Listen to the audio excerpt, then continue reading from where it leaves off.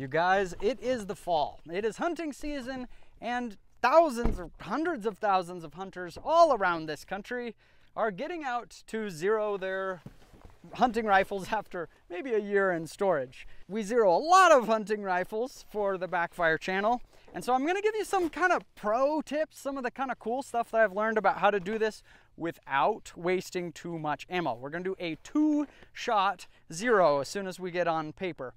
Okay, that's the first tip here.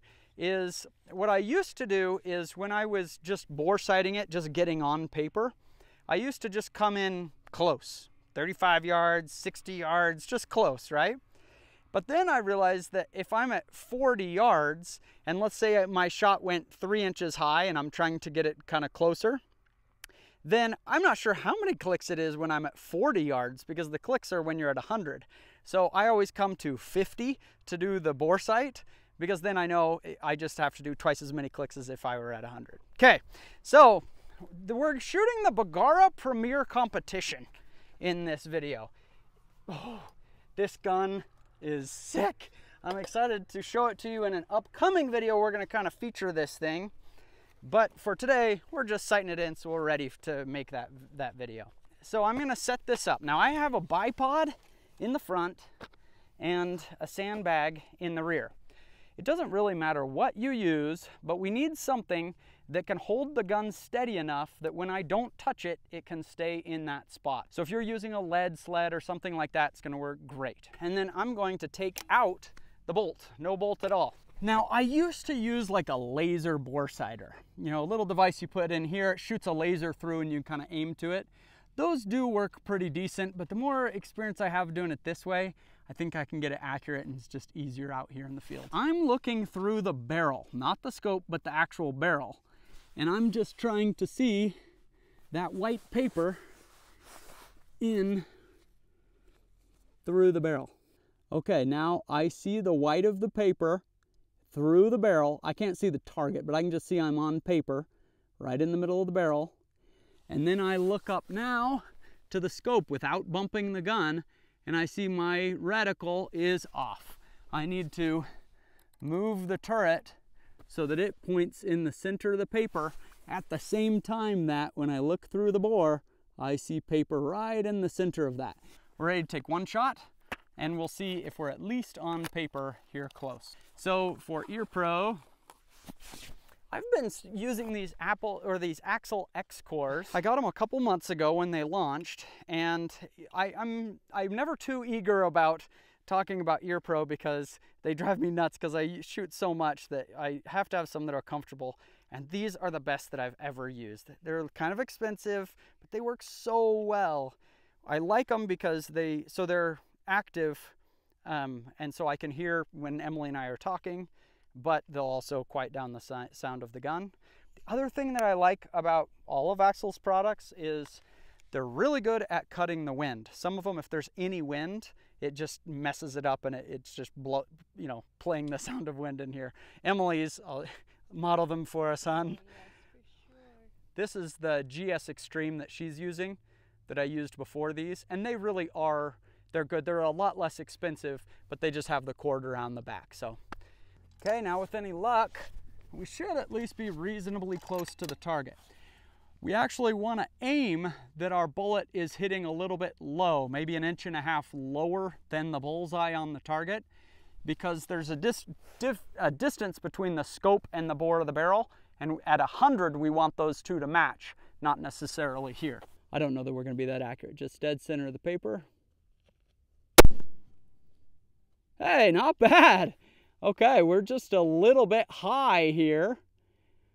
And so I'm gonna come down. Now, since we're high and we wanna go 1 inch low, I'm gonna come down. Okay, we're bore sighted. We're pretty close. Now we're gonna scoot this back to 100 yards, and we're gonna do our 2-shot zero now that we know we're on paper. Set up here, and we get 2 shots to do this. First, a warning. It's pretty unrealistic to get a 2-shot zero unless your rifle is super accurate. If it's not, when we see where a shot lands, we can't rely that that's exactly where the scope is pointing. And so the more accurate your gun is, the quicker it is to get a zero. Then the other part of this is, if you're a newer shooter or something like that, it may be pretty unwise to take one shot and base anything off that. You might want to shoot 2 or 3 shots for each step here so that you know how accurate the gun is and you can kind of correct for your own errors. Now our shot is low on the paper. And so there are 2 ways we can do this to correct for that second shot to try to get it right in the bullseye. The first method is kind of a little bit of a party trick. It's maybe a little bit more complicated than necessary and harder to pull off, but it's also the coolest. So what we're gonna do is, I'm gonna point the gun not at the bullseye this time. This time I'm gonna point the gun exactly at my previous impact, where that hole is that I just made on the paper. We should be able to make our shot. Ah! Okay, we're just off by a ½ an inch on our 2-shot 0. Very, very close. That's a pretty big win because so many people will go through a box of ammo to get to that point. If you just follow those steps, you'll get there. Now, I mentioned there were 2 ways to do this, and that's kind of the party trick, is this don't try to bump the gun and aiming at the bullet hole thing. The problem is, as you're moving the scope, it's pretty easy to nudge the gun unless you're in a lead sled or something like that. So I use a different method that I think works a little bit better for me. And that is, I'm just gonna aim my scope right at the bullseye, and I'm going to use the little marks on my reticle, if you have a scope that has, you know, all those marks in it, and it's measuring for me how far it is off. And so I see that first shot is down about 0.8 of a mil low, 1/10 right. And so if I see that, now I just dial to 0.8, 8 clicks here and 1 to the right. Now, this won't work unless you have a first focal plane scope. What that means is when I zoom in the scope, if the reticle is getting bigger and smaller when I zoom in, you have a first focal plane optic. And that means all those little markings on the reticle are correct. And so if you have a second focal plane, this would only work at the proper magnification. Sometimes it's marked, sometimes it's maximum here. So we're roughly sighted in. 2 shots it took us to get there once we were on paper. We've already gone through a pro tip. We already talked about our first mistake in this video. First mistake is just not doing a bore sight before flinging lead, and you're gonna waste a ton of ammo. The second mistake is not thinking through your sight-in distance. So you saw me sight in at 100 yards. People do different things, and I wouldn't say that they're wrong either. So some people sight in at 200 yards. Especially hunters do this a lot. And the reasoning that they would say is that if you sight in at 200 yards, you're kind of taking advantage of the MPBR, or the max point blank range. What that means is when I shoot here, let's say we were to put a big 4-inch PVC pipe around my muzzle, and we were to take that pipe out perfectly straight for 300 yards. Well, because the bullet flies so flat in the first 300 yards of its trajectory, if we had a 4-inch MPBR, a lot of these rifles would make it out to 300 yards without even touching the PVC pipe. And so that their thinking is, hey, if I'm not even shooting further than 300 yards, if I sight in at 100 yards, my bullet's gonna hit the pipe. If I sight in at 200 yards, we're pretty flat at the start. We might be a little bit high here, but we're still within that 4-inch kill zone. And that works great if that's your style of hunting. Maybe I'm too OCD about this. I think it's just that I love the precision of these rifles. I love zeroing at 100 yards, and then I have my ballistics. I'm dialing anytime I need to. And then I feel like it makes the gun more versatile, that it's not just hunting. I can also take it to the range and get super precise, things like that. There's another reason why I don't use the 200-yard zero, and that's one that I showed a little bit ago in a video.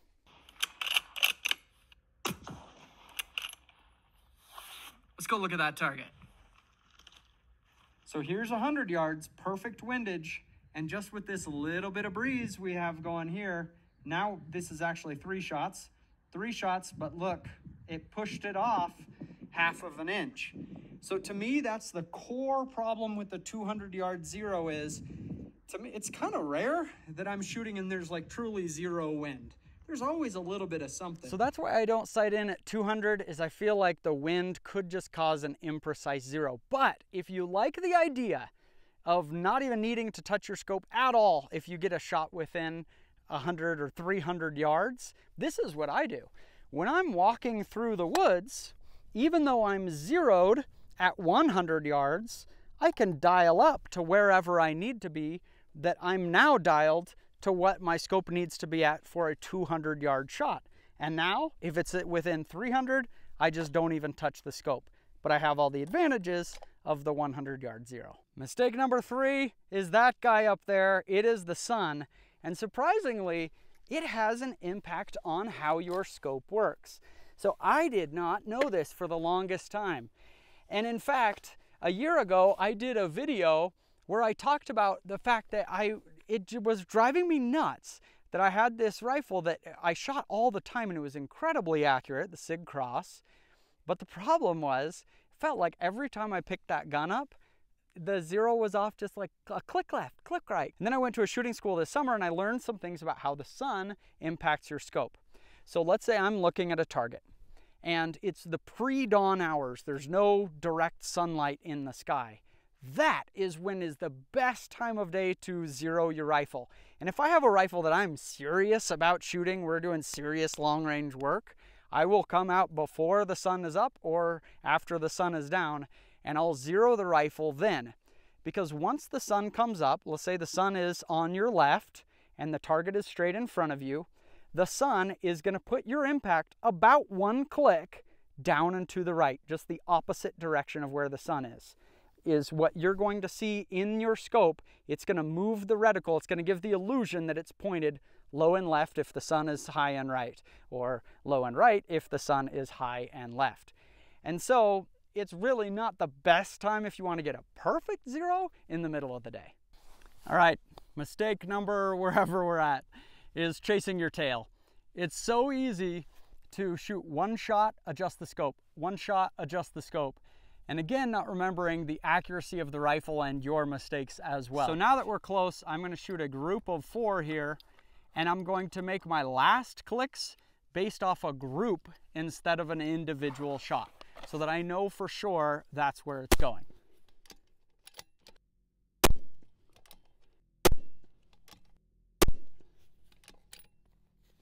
Let's go look at that. 0.65 on that 4-shot group, right around there. So what I'm interested here though is, now that I've shot a group, how far is the center of that group from the bullseye? And I'd put that we need to come 0.8 of an inch, we got to come to the left. So if I'm on a mil scope, which this is, I'm going to be 2 clicks. If I'm MOA, I'm going to be roughly 3 clicks here. Now we've shot a group and we have a much better idea where we are. We're going to do just one last thing before we wrap it up, and it is the last mistake. It shouldn't be that when you undo the little screws to re-zero your turret on the scope, it really shouldn't change where your scope is clicked to.